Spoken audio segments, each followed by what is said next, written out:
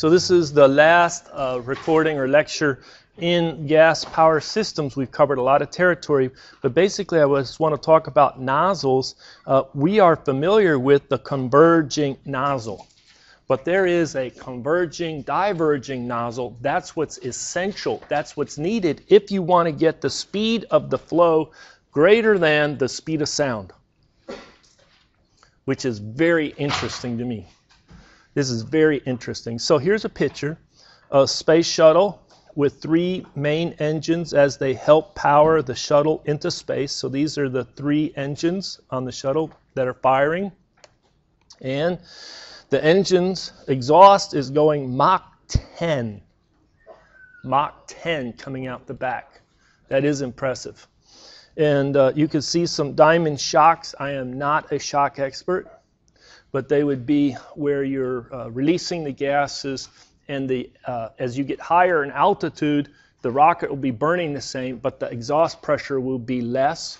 It'll be better to match. It's too high of exhaust pressure at the ground. And so you're having some shocks, oblique shocks, inside the nozzle, which are coming out, and they're forming. And I'll have an illustration on it, so let's press forward. But that is impressive, Mach 10. So this is the basics. You have the oxidizer and the fuel on board. You have a high pressure region due to the combustion, but it's not flowing very fast, is it? You put it through a diverging section to get it to speed up until it becomes sonic. So it's at this point where up to that point it's from slow to the speed of sound at that temperature, and then you put it through a diverging section to make it even go faster. Most people would say, no, you want a nozzle to make it go faster? Make it smaller, smaller, smaller, smaller, such that you have a really small outlet. But that's not the way the physics works. All right, so now you're going to make it go larger in cross-sectional area. The velocity will continue to increase above the speed of sound, and it will exit at low pressure. If the pressures don't match, then you could have shocks. Okay, basic equation, exhaust speed times the mass flow rate gives you thrust in newtons. Don't forget that, please. And here it is true that it's just the mass flow rate and the exit velocity because there's no inlet velocity of the gases. And if you want more thrust, what do you do to the exhaust speed? Get it above sonic speed. Get it to Mach 10. That will throw it out. Well, for the same mass flow rate, if this exhaust speed gets higher than the speed of sound, it's better. That's why you have a converging, diverging nozzle. There's some other websites with a lot to be read, but I'm going to talk about this equation that's in red right here. And that equation has in it m for the Mach number, right there. It has how the velocity changes compared to its current velocity, thinking about one-dimensional flow out the nozzle, and how it's related to the change in the area compared to the current area. So this equation is a combination of other equations. I'm going to have a quick derivation of it, but on this one slide they show you the derivation, which basically says we're going to take conservation of mass, conservation of momentum, or because here there's no net forces, it's conservation of momentum. Isentropic, so that would be like the second law, entropy is equal to change in entropy 0. And then combine this one with that one, then combine that one with that one, and before you know it, you have a unique equation. It's highly mathematical, and then we'll interpret that equation, but they're telling you right here. It behaves different if it's subsonic versus supersonic, and that's a key. So this nozzle is typically given the name de Laval nozzle or converging diverging nozzle, and it was studied, I'm sure, by him, and they recognized him as contributing in this area. I don't have a picture of him at all, but you could find it on the internet, I'm sure. But it's in supersonic jet nozzles, in rocket nozzles, even in steam turbines. You could get the speed higher than the speed of sound in the steam. So there's a number of applications, not just in propulsion. So we take this nozzle equation. Here it is. And we rewrite it like this. So we're talking about the change in the velocity compared to the instantaneous velocity. And the velocity is always positive because you're 1D going down. You're not changing direction in the nozzle. And you're going to have the change in the area compared to the area. Now, the area is always positive, just like the velocity is always positive. I don't have a negative area to flow through. But we can have it speed up. That would be dV is increasing, or slow down, dV is decreasing. You could have dA increasing, that's a diverging nozzle, or you could have dA decreasing, it would be converging nozzle. Well, the multiplier is very interesting. It's 1 over the Mach number squared minus 1.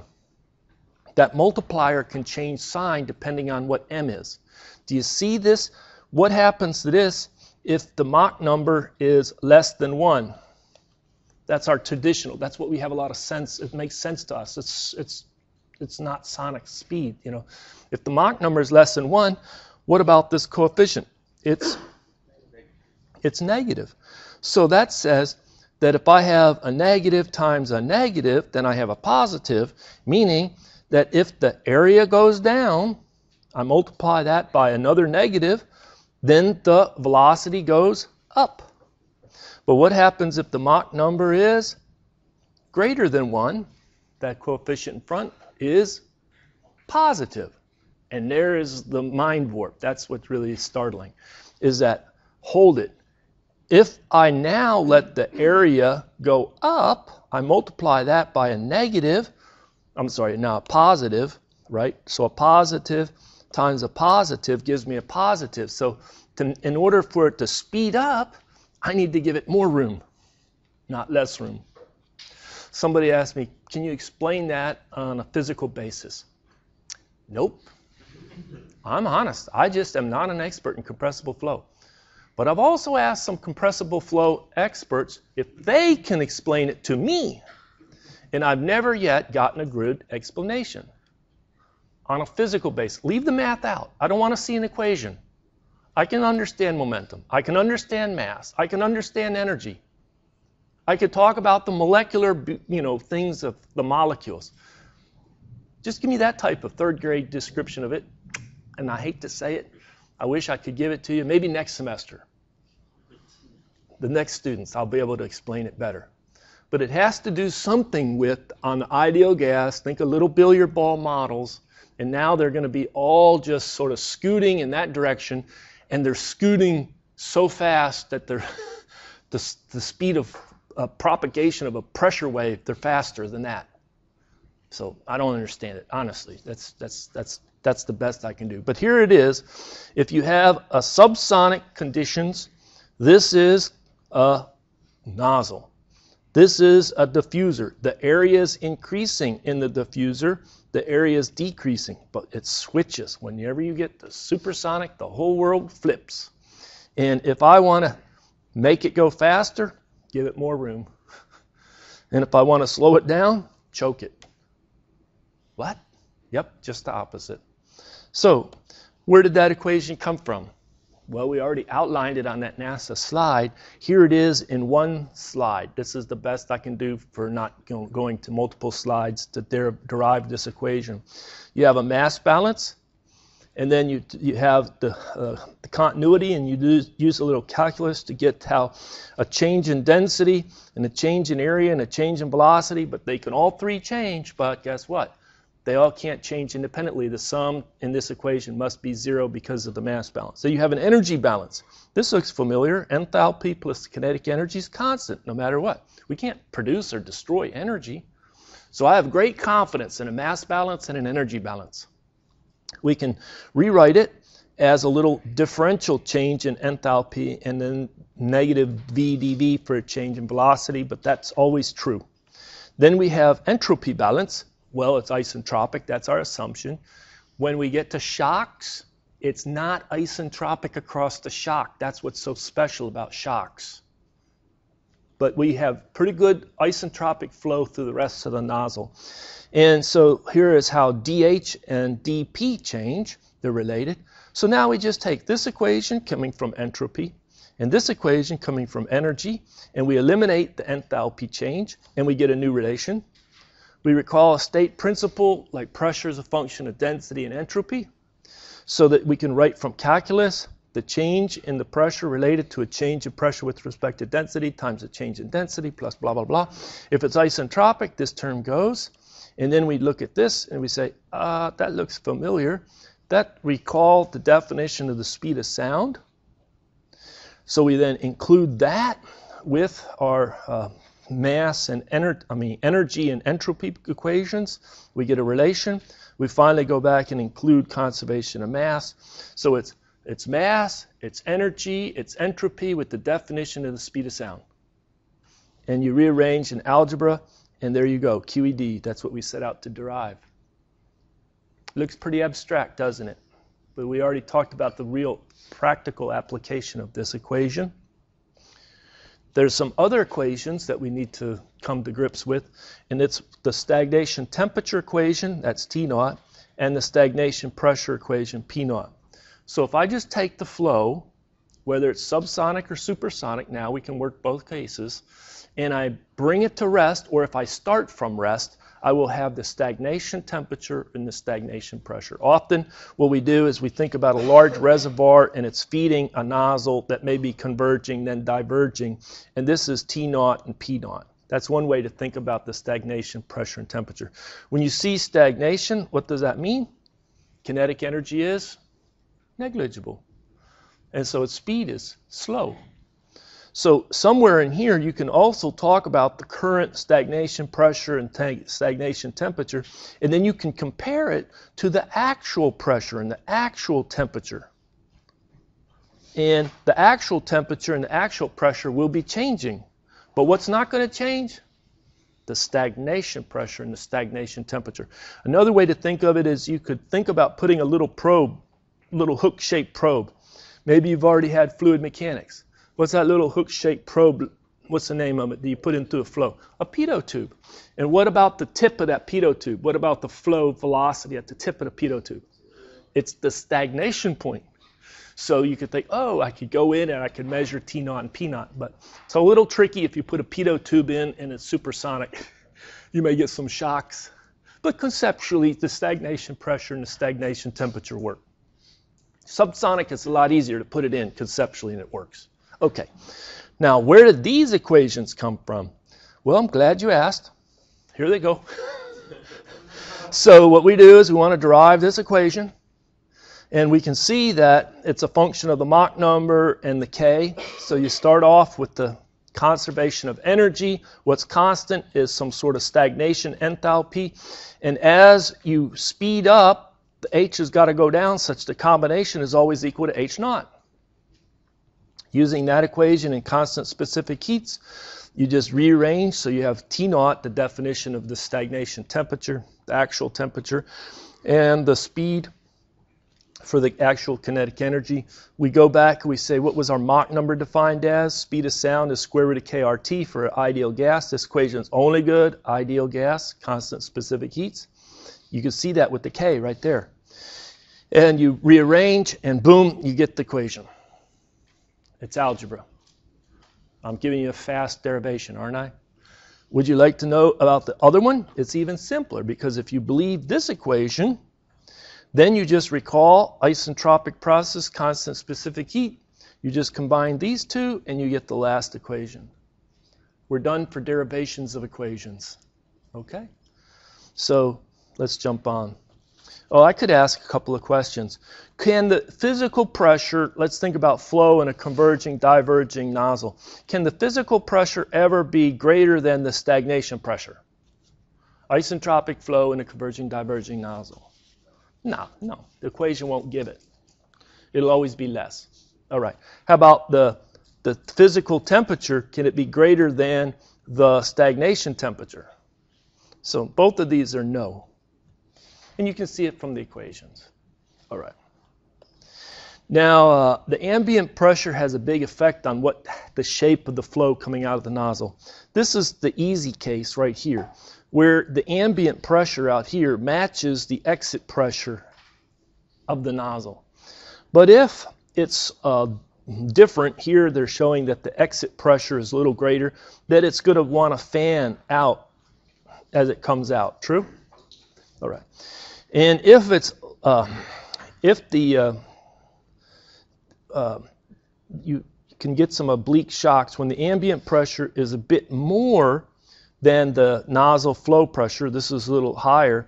Then you can get some shocks come out. And if it's a lot more, the shocks can move inside and not just be confined to the exit. And now you'll get more of a diamond shape. Isn't that what the case we saw in the NASA illustration? So what's happening is your ambient pressure is too high.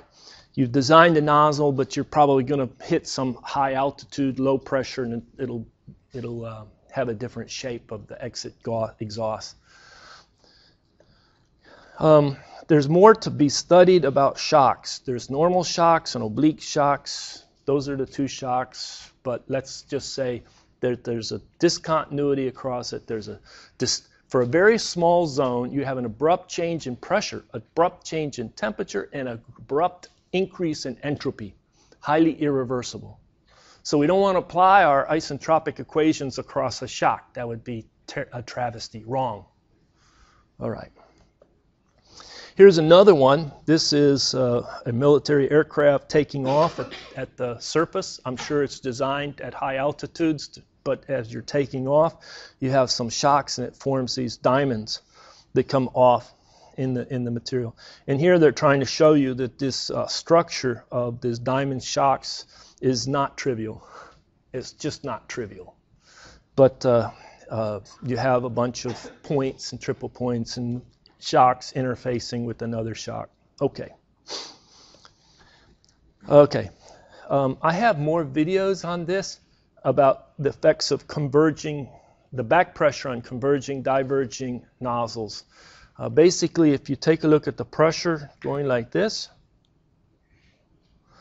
and you start to increase the flow rate through the system, you'll get to a point where the pressure goes, first of all, start with the pressure back here is the stagnation pressure, huge, okay? And so here's P naught, all right? Anywhere in the thing when you're flowing, will it ever go above P naught? No, it won't. But what we do is we start to boost or drop the discharge pressure, the ambient pressure over here, the pressure ambient. So think about constructing an experiment. You put, I don't know, 10 bar here, or 10 atmospheres or something, 10 atmospheres here, and you put 10 atmospheres here, true? 10 and 10, is there any flow? No. What's the pressure everywhere through the system? P naught. Now we drop it to 9.9, drop it to 9.8, drop it to 9.5. What are we doing? We're dropping that back pressure on the exit. How could you do it? Well, you just have a vented out with a valve and you partially open it. And so you could see how you're conceptually dropping it. Well, the flow will start to go through it, won't? As it goes through it, you're going to pick up a pressure distribution like this. It would come down and it would go back up. That would be all subsonic. It didn't get into Mach number of 1. You drop it a little more pressure, you could get it to be right here, and that pressure would be the pressure at which the flow is now choked. They would call that like P asterisk. It's choked in the throw. Now, if you were like a skosh right below being choked, let's say 0.99999 for the Mach number, what's going to happen when you start to get larger area? It'll continue to be a nice diffuser. So it would go like that through the throat. I'm trying to line this up here. Okay? But let's say you drop the pressure a little bit more, and then what's going to happen? It's going to want to go supersonic as you start to come out. But it won't be able to stay supersonic for the whole nozzle. So a little bit will be supersonic.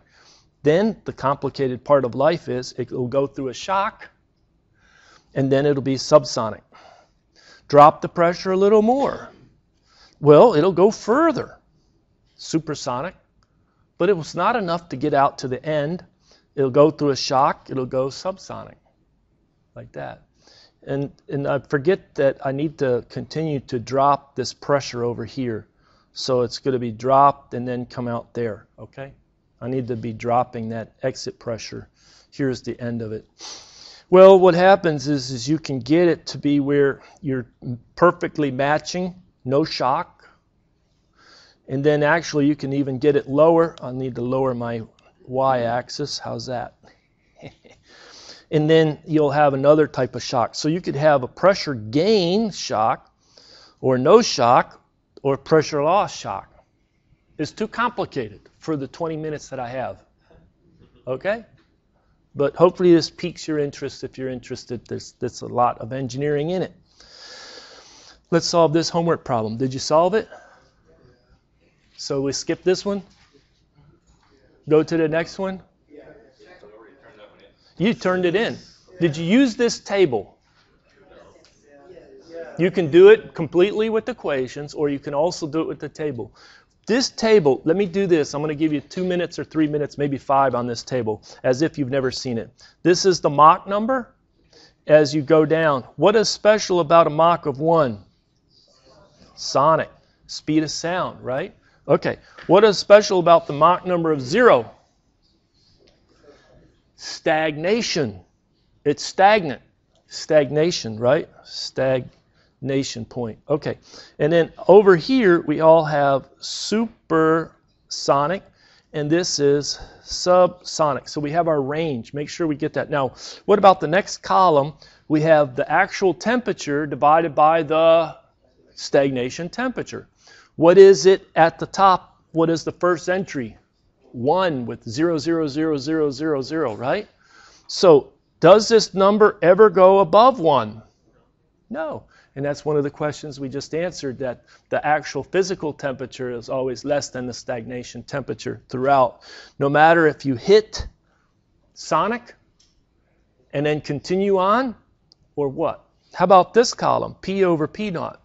What is P naught? Stagnation pressure. So the ratio is 1 at 0 Mach. And then does it ever go above 1? It always goes below, right? And then what is this A asterisk? You read the textbook. What is A asterisk? It's the area for choked flow. So you're normalizing the area to the choked flow area, which is the throat. So notice that at 1, what is that area ratio? So maybe conceptually work backwards, and so it's larger area if it's a lower Mach number approaching and then getting 1 in the throat, as well as work forward in the supersonic region. Or maybe you just think of a huge area, that's the stagnation area, it's where it's 0 speed, and now I'm going to flow it into. But probably think this way, go backwards. Now this is a very interesting table. Are there a lot of numbers on this table? Yes. Is there one number that is really, really, really important that you could actually use for the rest of your life if you could just recognize that one number, the most important number on this table? Yes, there's one number I really want you to remember for the rest of your life on this table. And it's in the middle of the table. It's something where you probably wouldn't recognize it, okay? But let me give you a practical application. Anybody been in a machine shop where they have a compressed air system, or in a house where they have a compressed air system, and maybe they have a little nozzle and they can use it to blow off stuff off the top or things? So a lot of people have experience with that, right? For those who have experience, can you tell me what typically is the air supply pressure to a tool, let's say an air hammer, air wrench, that are also that's the same supply pressure for a nozzle used to blow off and clean workspace?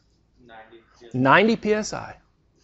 A lot of times the pressure in the tank will go up, it'll stop, it'll sit. When it goes below 90, the compressor kicks back in, and you have a big supply tank. So hopefully when you're running the air tool in the shop and your buddy over there has an air tool running and another person has an air tool running, your supply pressure to your air tool doesn't drop to 40 psi and then it wimps out on you. True? So hopefully your lines are big enough and everything's 90 psi. So now think about the supply. You have a little nozzle and you have a little valve so you can turn it on and off. And so, but right here is a little nozzle. Anybody have any experience seeing, little nozzle when they blow off with air? And you could actually just go into the lab somewhere in a machine shop and probably find one and play with it. Now, when this thing blows, okay, assuming that it's not a lot of pressure drop up to right here, what is the pressure drop right before, what is the pressure at the supply to that nozzle? 90 psi.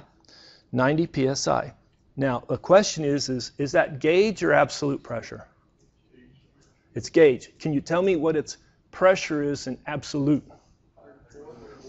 Add 15, close enough. I'm going to round off.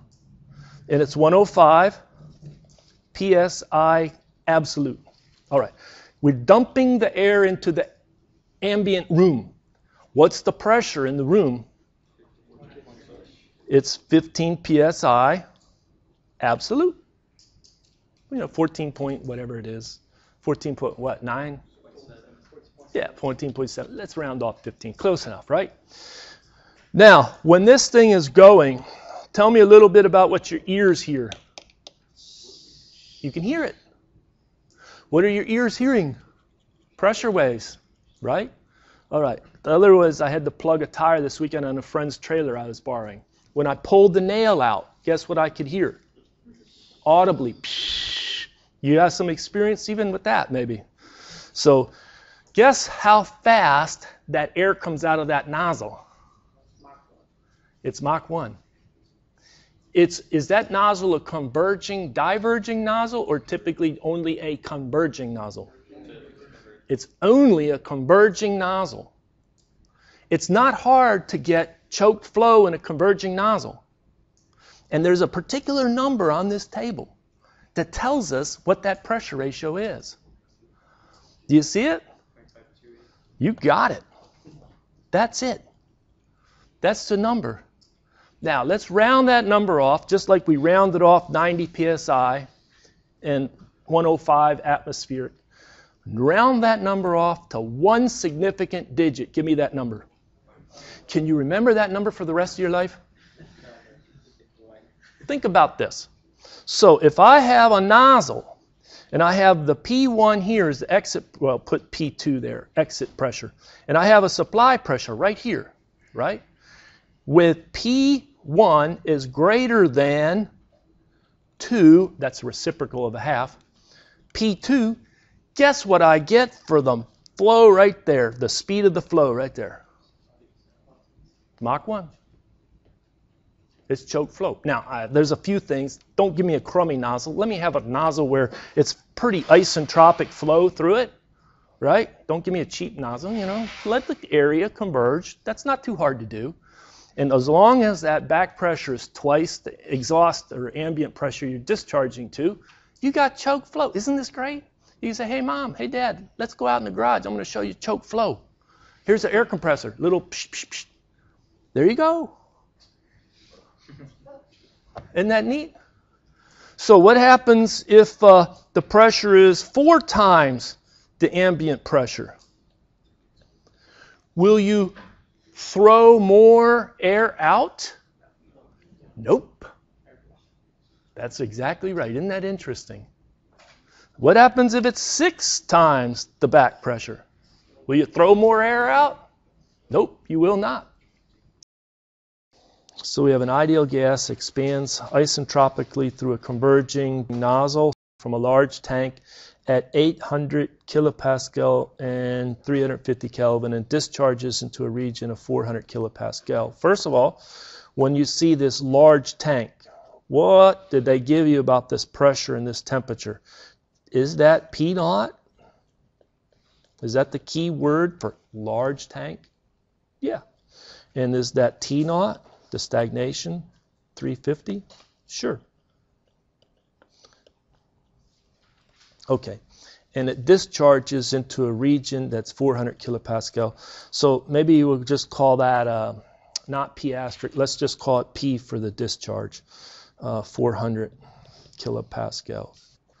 It's only a converging nozzle, so right away, you better not get Mach above 1 going out. It can be choked, but it can't be above. All right, so maybe I draw an illustration. There it is with the pressure out here. Now, if this is 400 kilopascal right there, what is the pressure at the exit? Let's call this, I don't know, state 1 or asterisk or something. Let's call it state 1. This is back here, state 0. What is that pressure right there at 1? Okay.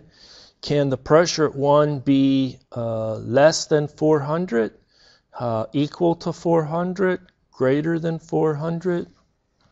What's our possibilities? Are all 3 possible?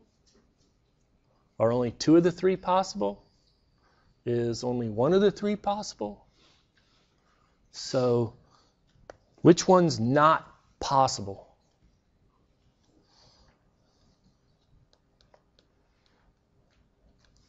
Isn't that the pressures come out less than 400? Isn't that impossible? All right. When would it come out 400? If and only if. How do you like that? The mathematicians taught me that. IFF. If and only if. What? Mach at the exit is 1. It's choked. All right. Greater than 400? When? It's basically, you would want it to be greater than Mach 1 on the exit, but it can't be, so you get some shocks. You get shocks on the exit. So it's higher pressure, but it's still at the throat Mach 1. All right, so this one would be no shocks. All right. Okay. Now they're going to determine the flow rate in kilograms per second for an exit area. So we have the area here, area equal to 10 centimeters squared. So that's 0.0010 meters squared, right? 10 centimeters squared. All right. And then we're going to do it for air. Do it for carbon dioxide, CO2. That's a C, bad looking C. Carbon dioxide. And then the last one is argon, AR. They gave us the values of K, 1.4, and C sub P, 1.005 kilojoule per kilogram Kelvin. K of carbon dioxide is 1.26. And they give us C sub P and C sub V. And the K for the argon, 1.667, and C sub P and C sub V. All right, so we have to run this calculation 3 times. What is the first thing you want to do? You want to check to see, forget about converging, diverging. Like at the end of the previous lecture, I said, this is impossible, this range is impossible, because we just assumed it was all isentropic, but it is a choke. So do this, calculate the exit temperature, assuming that there is the complete pressure change, so it would be the stagnation temperature times the P1, assumed to be 400, divided by P0 to the K minus 1. Let me just put K minus 1 over K. And when you calculate it for air, it comes in at 287 Kelvin. Then we can calculate C1. So we find the square root of KRT. And we find that it's 339.6 meters per second.